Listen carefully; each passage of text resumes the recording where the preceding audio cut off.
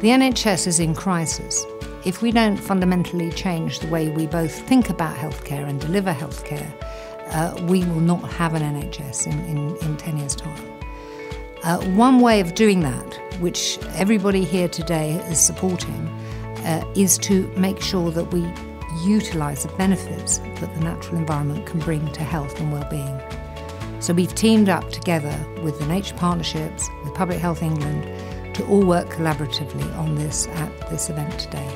So today we've had health professionals and environmentalists talking about the importance of health thinking outside the box, investing in natural capital, our natural life support systems, so we stop people getting ill, we stop places flooding, we stop people having problems about respiration and pollution, and actually we build healthier places for people to live, so there's less people having to use our services and more people who are just feeling great about their lives and that of their kids.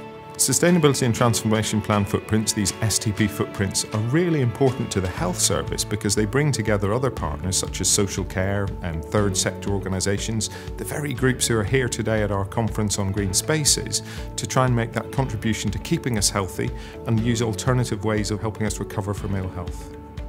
Well, the 48 local nature partnerships in England were set up in order to make links between the environmental sector, the health sector and the economy. And we believe really strongly that a healthy population depends on a healthy environment and vice versa. For us at NHS England and our partners in Public Health England, we recognise that prevention of illness is much better than cure.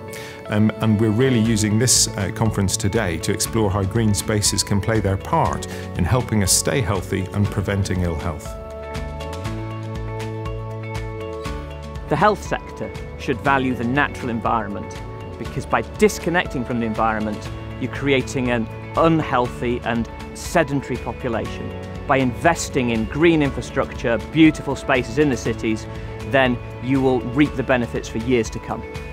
As a young person with Asperger's and depression, I have had many positive interactions with the natural environment. I have 2 dogs, and owning dogs comes with responsibilities such as walking them.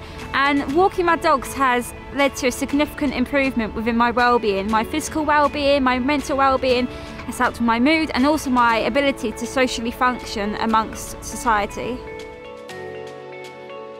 So a day like today seems to provide a really good opportunity for conversations that wouldn't otherwise happen between people who are worried about sustainable healthcare and the natural environment. How can we help each other? Where are our interests overlapping? How can we develop better nature-based mental health services? And how can we develop better public health provisions for people to get the benefits out of nature?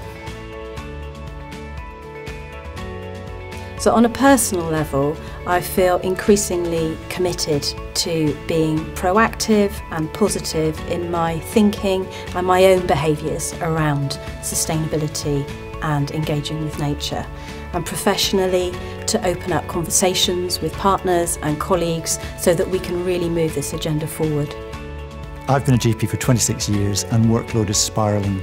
We need to work differently and workload is increasing year on year. So working with community groups, working with nature groups has to be the way forward. What I took out today was the need to have both top-down approaches and grassroots approaches. And the best session I thought was from Manchester, who are with the Unitary Authority improving this policy from the top down, but also in Bristol where they're trying to do the same from the grassroots up. This is the start of a journey in which we're all going to work together, using the wonderful examples we've heard today, to collaborate in a way that builds a new system of healthcare and supporting well-being for the benefit of both the whole population and the NHS.